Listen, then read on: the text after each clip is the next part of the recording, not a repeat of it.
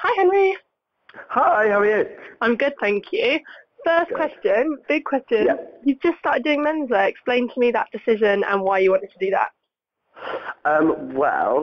It felt like the right time, really. It felt like the right time for us as a brand and as a company, and like we've got our shit together a little bit in terms of where we're at with women's wear and what we were doing so far. So it felt like the right time to add another layer on top. And also just I think the menswear market's just got so much more exciting in the last 3 or 4 years. I think since LCM started and just watching that grow into like this major event that's like really important now in terms of the fashion calendar and wanting to be a part of that as well. I think it definitely feels like there's time to create some product for the House of Holland boy out there instead of just the girls.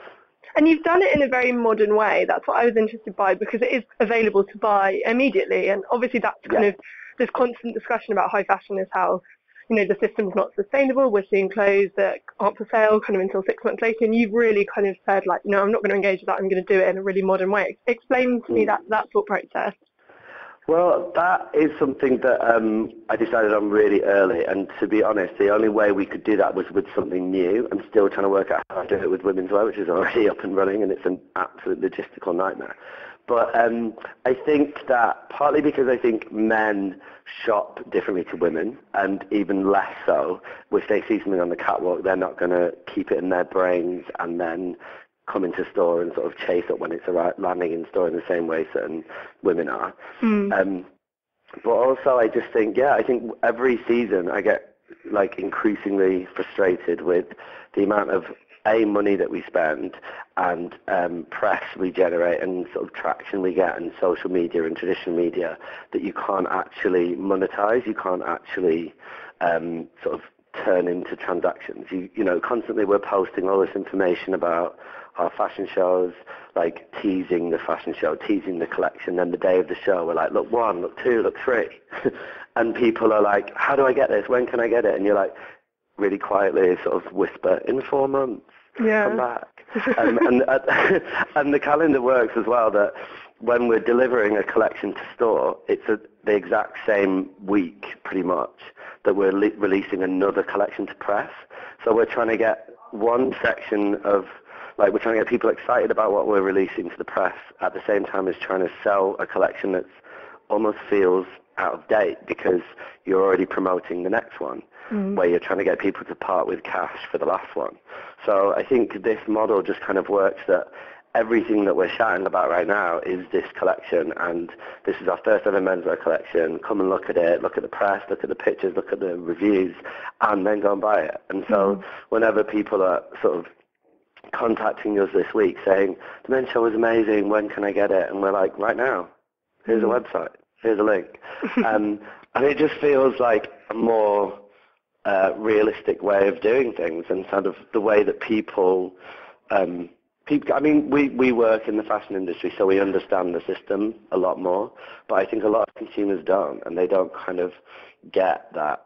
They don't get why they can't have it straight away. Yeah, they don't get that it takes 4 months to produce a collection and we only produce what the buyers choose to buy. It's not the same. So they're just like, they see it and they want it. So why not let them have it? Absolutely. And tell me a bit more about the collection itself, because one of the things that got a lot of kind of attention was the collaboration that you've done with Martin Parr. Tell me a bit about that as well, and tell me about kind of the sort of process behind the collection and the garments themselves. Yeah, sure. So the way we approached it, because it was our first ever one, was a little bit more like building a wardrobe. So we kind of decided who the House of Holland man was, what he does, what he was into, like what kind of things he grew up with. And that was kind of like, this football lad kind of terrace culture mixed with like elements of rave and casuals and, all these different street cultures that kind of influenced his look.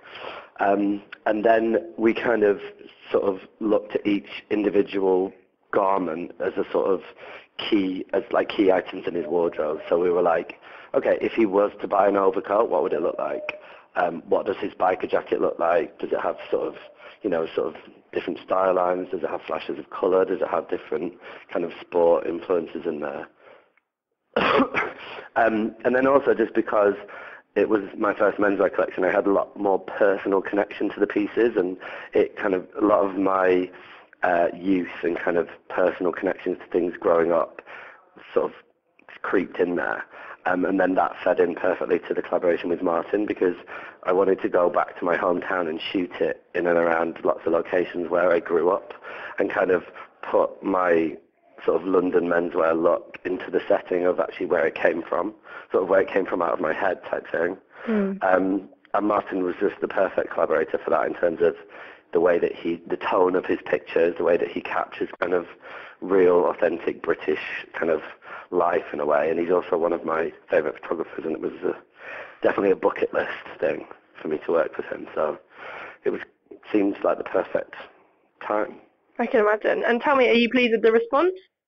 Yeah, really thrilled. Just really thrilled that people are now understanding the concept of, selling it now, showing it now, because we sold this collection in January and we had to try and get the buyers buy-in without any imagery, without a show, without any press. So now we've done the show and they've understood how it works, and hopefully that can kind of help us push that next season and grow from it. So yeah, really happy. Oh, well, congratulations. It was very good. Thank you very much. Thanks.